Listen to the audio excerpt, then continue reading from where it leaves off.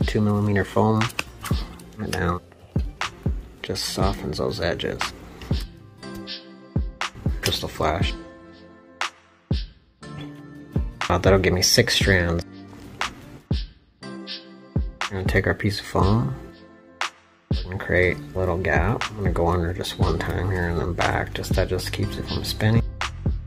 Sexy leg, got an entire strand just in the center. Then we're gonna loop it around like this.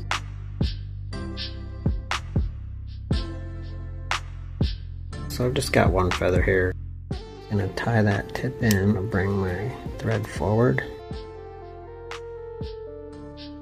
And then tie that in. A couple wraps in front of that. There we go. We're gonna lift all this up.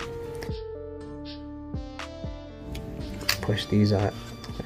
So flip the fly upside down and take care of this Steve from Black Fly signing out.